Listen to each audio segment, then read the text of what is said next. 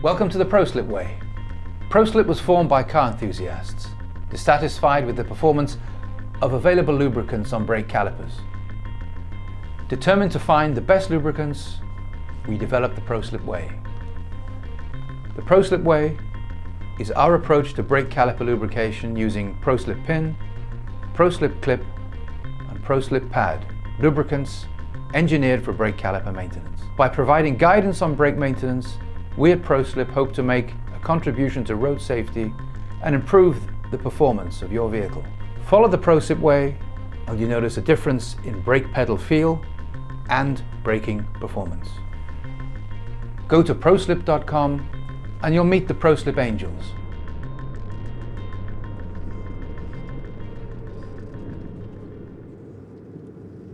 The ProSlip Way. Let's begin.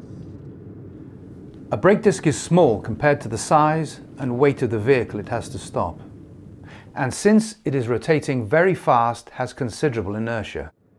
The clamping force exerted by a brake caliper to slow a vehicle exceeds 2,000 pounds. The hydraulic pressure exerted on the piston is over 500 pounds per square inch. It is the job of the sliding caliper pin to distribute this huge force equally on both sides of the disc. Calipers are prone to seize as the piston moves only very slightly, and most caliper pins are not lubricated correctly to allow this micro movement. Only ProSlip pin is specifically engineered to allow micro movement of the caliper in extreme heat and cold.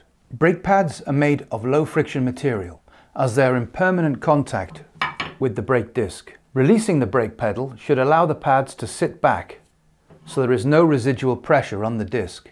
Relaxation of the caliper after braking depends on the caliper pin lubricant. Improperly lubricated calipers will continue pressing on the disc after braking. The increased friction between pad and disc increases fuel consumption, reduces acceleration, and increases pad and disc wear, as the vehicle has to overcome the increased resistance of the brake pad. ProSlip pin allows micro movement of the caliper, so the disc is completely released when the brake pedal is released, so there is no residual friction after braking. To apply ProSlip pin, first clean the caliper pin. Rub the pin with fine-grade sandpaper to remove surface corrosion, unless it has a frictionless coating. Remove all the old grease from the caliper pin seat. Apply a small amount of ProSlip pin to the caliper pin and slide it in and out of the pin seat. If you apply too much, you won't be able to push the pin back in on reassembly. Pitting on the caliper pin is a sign of fretting corrosion and use of the incorrect lubricant. Fretting corrosion is a severe wear pattern found where heavily loaded surfaces undergo repeated micro movements.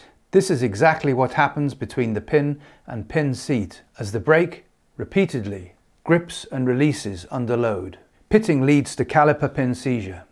ProSlip pin contains compounds to prevent fretting corrosion and will keep the caliper pin sliding freely. Don't forget to clean the boot. Petroleum-based greases will swell the boot and it will no longer grip the neck of the pin correctly. Corrosion will quickly form on the neck of the pin, resulting in caliper pin seizure. ProSlip pin will not interact with the elastomer boot.